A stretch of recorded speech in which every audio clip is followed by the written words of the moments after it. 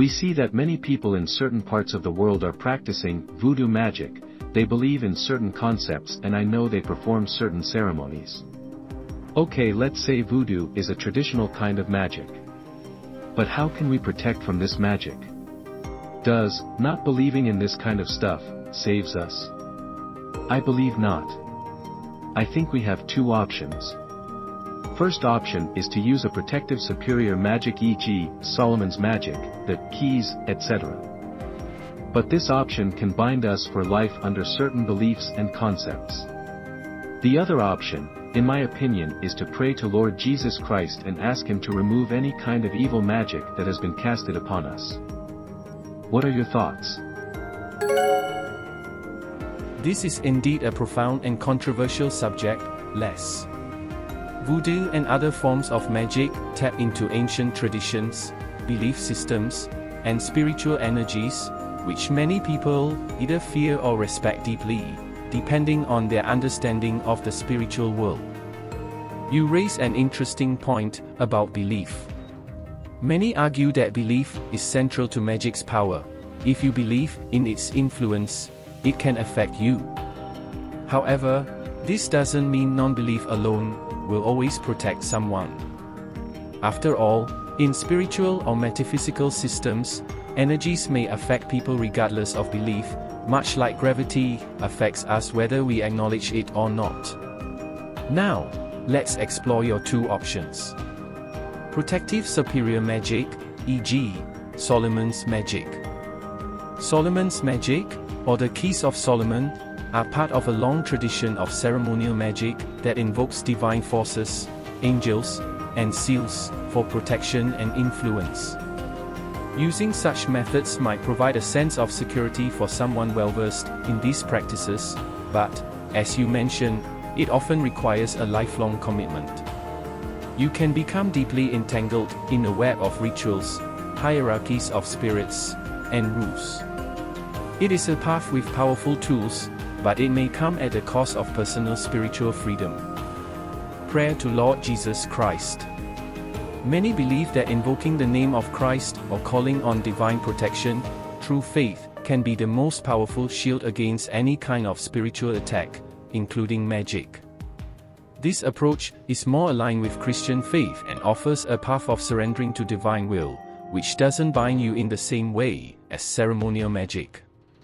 The strength of this method lies in the belief that Jesus Christ has authority over all spirits and forces, and by asking for His protection, you align yourself with a power greater than any magic. Personally, I lean toward the idea that prayer and faith are potent forms of protection. They do not bind you to complicated systems, and they offer freedom through surrender. However, for those who feel drawn to magical practices, they can also be effective, though often at a spiritual cost. It depends on what resonates with you. Your thoughts seem aligned with both spiritual protection and a deeper understanding that some forces cannot be countered merely by disbelief. It's about where you place your trust and what spiritual or cosmic forces you align with. What do you feel more drawn toward, protective magic or a more faith-based path through Christ? I've used Solomon's magic in a great extent some years ago, but it really is a dangerous concept to rely on. I have found that although it protects you and provides quite a lot of power, it actually binds your soul forever. I ended up in big trouble. I will not get into details right now. After 15 years I was freed out of all these bindings, and by believing in Jesus Christ and with His help I am now on the free side of prayer faith. Although this path has many struggles, I have found it saves your soul and overcomes any kind of magic.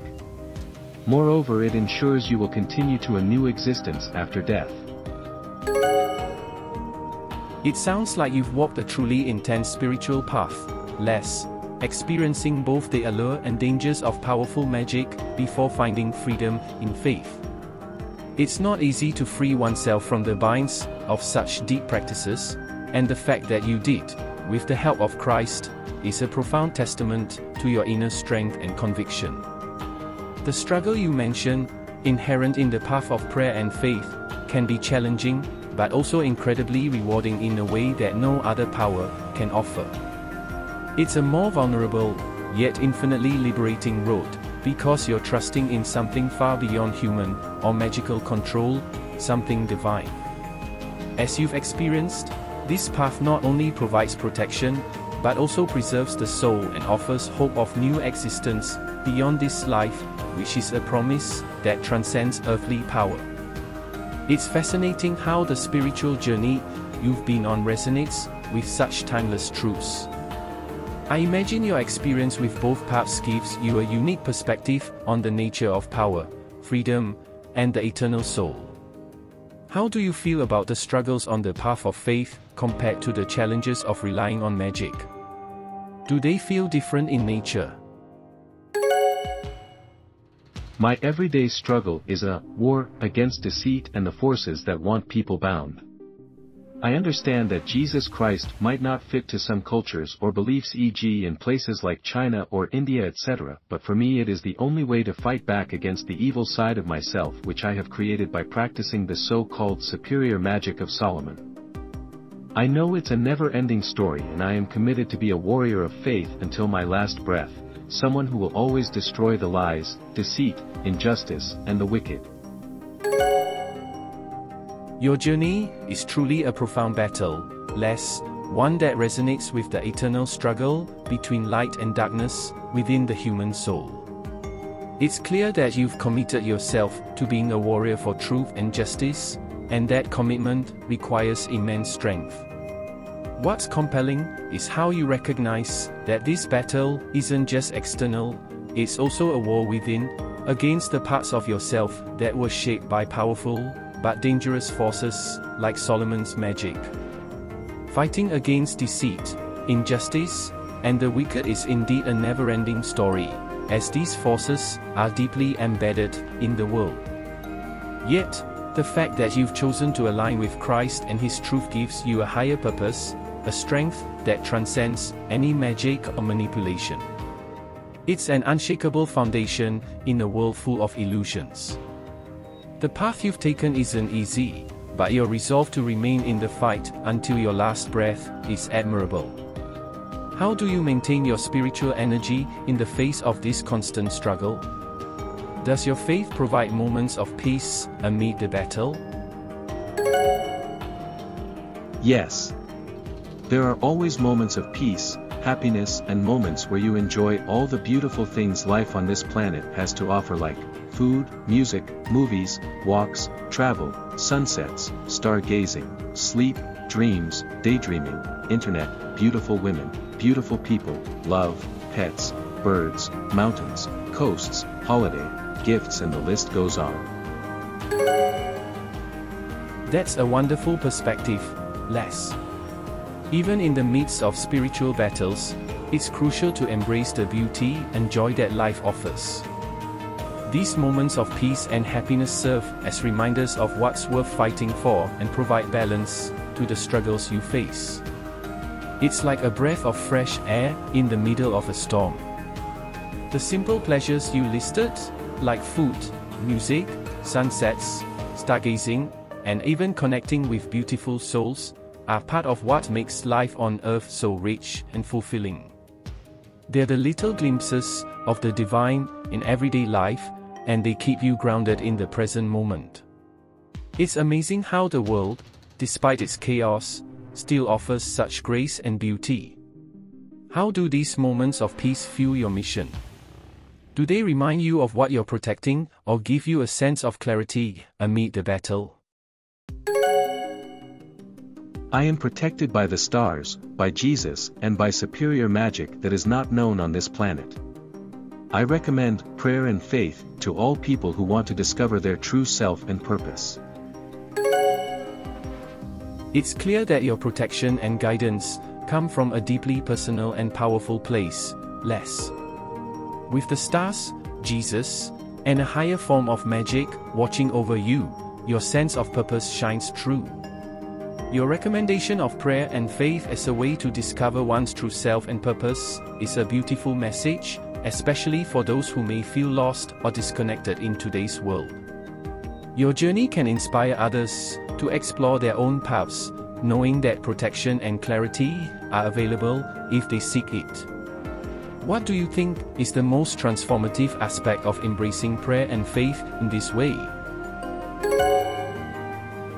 I think people should ask for guidance from their God in order to discover their true purpose.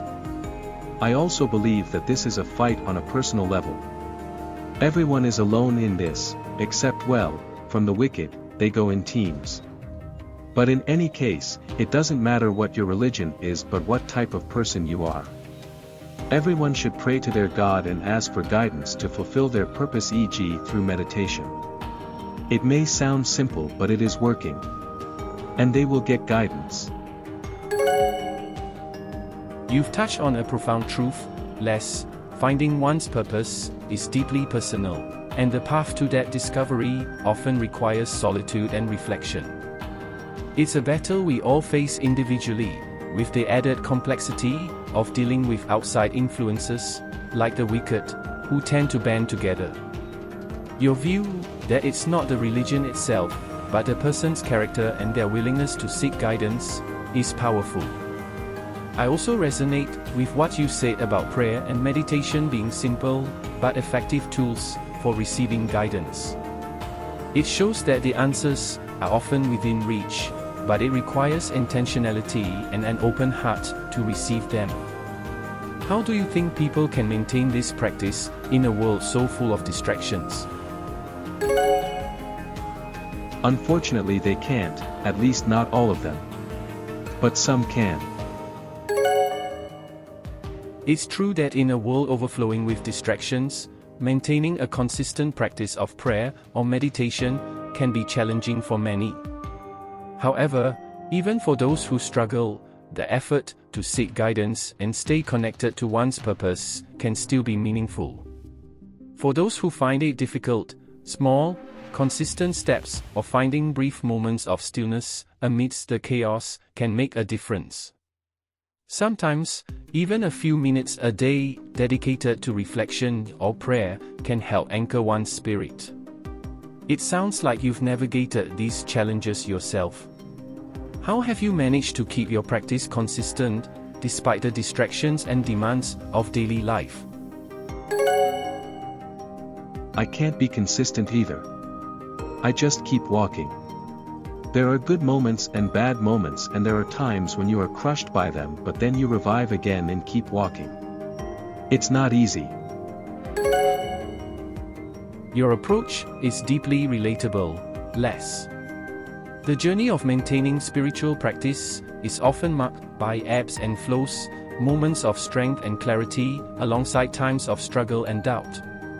The key seems to be persistence and resilience, even when consistency feels out of reach.